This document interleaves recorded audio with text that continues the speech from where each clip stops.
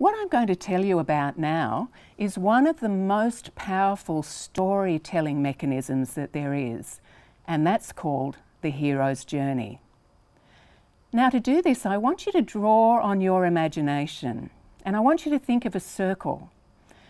And it's a circle like an old-fashioned clock face, where we have 12 o'clock at the top, 6 o'clock at the bottom, and 9 o'clock and 3 o'clock on either side. And I want you to imagine a line between 3 o'clock and 6 o'clock. And this is a formula of types. And that top half of the circle represents the ordinary world, with the bottom half representing the special world. And the way I want to explain this to you is by way of my own hero's journey of writing my first book. And here I am at 12 o'clock, just going about my business. At that stage, I had been a public servant my whole life. I had worked for the government. I was in very secure employment, or so I thought. But I'll get on to what happened to me there that knocked me right off that belief in security. But before I do that, I want to tell you that in 2009, I got a bit of an inkling that there was something more to me, that there was something else I could be doing with my life. And that took me to get some coach training, to be able to delve into the potential of people to be able to do more than they may be doing at any given time. It's the idea of personal growth, essentially. And when I was doing that course, I felt a real spark inside of myself. It was as if I was lighting up. And I got the idea to perhaps move beyond the very safe employment that I'd done my whole life into running a coaching practice. But I pushed that way out into the future because I told myself a story that I was needing to get my daughter through school first before I would take a risk and not have a regular income. So there I was, and I got the idea that writing a book would make a lot of sense because I saw that the coaches who were really successful had written a book where they'd bundled all of their intellectual property into it, and they'd essentially built a bridge between themselves and their clients. So I started to write a book back in 2009.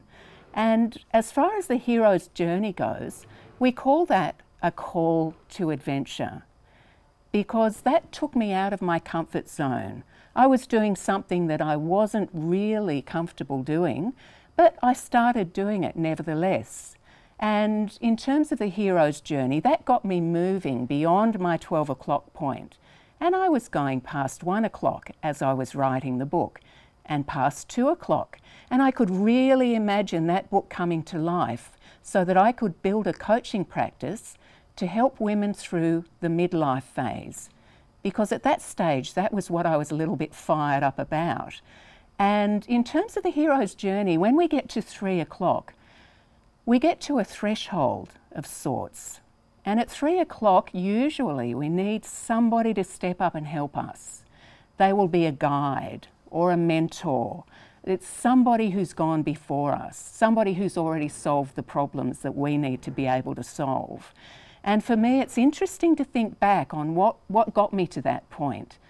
And really what got me to that point was that little voice in my head, that little niggling piece of self-doubt that was saying all sorts of things like, who would want to read a book written by you? You're not an expert. You're not even qualified. And in fact, it was that little voice that really kicked me into taking some more training in coaching. And indeed, the training that I got was invaluable because it was there that I learnt about the hero's journey. And what that showed me was that in fact, I was writing a very dry and very staid book without any stories in it. And really to connect with people, whether we are business people or not, we need to connect with people as people. So that learning about the hero's journey showed me just how important stories are. And indeed, any of my clients who want to humanise their book go through the hero's journey either from their own point of view or from their client's point of view. So case studies are incredibly important. But the point is that this piece of learning got me over that threshold. And there was another aspect to it as well, because in terms of the hero's journey, we are ultimately all meant to evolve and grow through our whole life. So I got to see that that little voice in my head cannot be allowed to stop me, should not be something that will stop me. I need to move forward anyway, no matter how uncomfortable it may become. And so there I was on my hero's journey, well beyond the 3 o'clock point now, going past 4 o'clock, 5 o'clock, and at 6 o'clock we hit what we call a crisis point or an ordeal. This is the hero's journey language for you. And if I think about a movie that really demonstrates the 6 o'clock point of the hero's journey well, I think about Star Wars, and I think about Luke Skywalker facing off against Darth Vader. And as he's doing that, he's not only recognizing that Darth Vader is his father, but also that that is the dark side of himself that he does not want to own. And for me, the 6 o'clock point looked like this. On one level, it looked like that I had been stuffing around trying to write a book for 5 years at that stage. I'd spent over $30,000 in various writing programs and retreats and what have you. I still didn't have a book, and I'd just been made redundant. And what that meant was that I wasn't able to play the pattern out that I used to play whenever I got uncomfortable. And that pattern was to just buy another course, to just go on another retreat, to just need one more thing before I could finish the book. But you know, in fact, that was what was on the surface. What was more important was what was going on underneath the surface. And for me, what that was, what my Darth Vader moment was that I had a 40-year history of binge eating disorder. And I was writing a book about how women can prepare themselves to be well during the midlife phase. And I was writing and putting myself through a program of deliberately managing your stress, managing your mindset, exercising, making sure you sleep well, and making sure that you eat well. But of course, that was the elephant in the room for me. And I had slightly misunderstood what the hero's journey meant to me, because I thought that the hero I was meant to be through writing that book was to be saying that with all of the self-care that I practiced on myself before sharing it with you in this book, I thought that that would get me to a point where I wouldn't need to binge anymore, where I wouldn't be so uncomfortable in my own skin anymore. And do you know why that was a crisis point? Was that the little voice in my head had also been saying to me, who would want a coach like you? Who would want someone so broken, so disgusting, and so hopeless that they can't even control what they put in their mouth? Now, the thing about the 6 o'clock point is that it will be incredibly painful, but it can be incredibly cathartic as well. And the thing that happened for me at 6 o'clock, when I had nowhere to run and nowhere to hide, no money to buy another course, then the little voice in my head actually changed the tune. And it didn't say, you're too broken, you're too disgusting, you need to solve this problem first so that you can write about it in the past tense. It didn't say that. It said, what if that's not what it's all about? And you know what?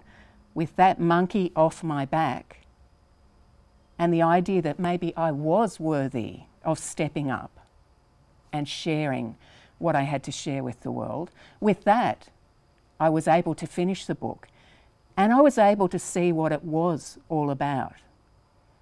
And what it was that when I was launching that book, and I was standing up on a stage like this, not quite so grand, but a stage like this, and I was able to look at my 14-year-old daughter and her 14-year-old friends and say to those girls that what I want you to know is that there is nothing so broken, so unspeakable, or so unlovable about you that you can't talk to someone about it and know that they will still love you and remind you to love yourself.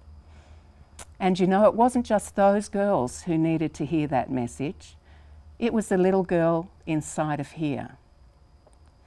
And at that very moment, I got another piece of absolute clarity. And what that was all about was that I wasn't put on this earth to help women through menopause. I was put on this earth to help people to get that feeling of wholeness, that feeling of self-worth. And with that, I came out the other end a very, very different person. And this is what the hero's journey is all about, is that if we take our challenges on board and if we do the work and if we're prepared to step up, then doors will open up for us. And the person coming beyond the 6 o'clock point, past 7 o'clock and 8 o'clock, and back into the ordinary world over the threshold at 9 o'clock, was not the same person. This person you're hearing from now used to call in sick if they were ever going to be called on to talk at a staff meeting. The person you see now is not stymied by negative beliefs about behavioural, dysfunctional behaviour around their eating patterns or whatever it may be. I don't need to be perfect to be able to help people. And that's the message that I want to give you now as potential authors. I want you to know that you are not doing yourself any favours, but most to the point, you're not doing the people you can help any favours at all if you hold back because your book is not good enough or because you are not good enough. There are editors out there who will fix your book, and there are people like me who will put you on a platform like this to be able to spread your message. And the whole point of telling you about the hero's journey is to give you two key messages, and one of those is that you need to be able to tell stories, and whether it is the story of the person who is reading the book or not, whether it is the story of the clients who you have helped, or whether it is the story about what got you to where you are now, the ability to tell a story is incredibly important. And most to the point, any of those barriers that you'll be hitting as you go through the journey of writing your book are not there to stop you. They are not there to prove to you that you are not good enough. They are there to prove to you that you will become the person you need to be by pushing through them. So I really want to encourage you to take the idea of the hero's journey on board, to go onto YouTube, and if you put in the browser there the words hero's journey, a 4-minute TED-Ed video will come up, and I really want you to work on the ability to tell a story and to include that in your book to build your business.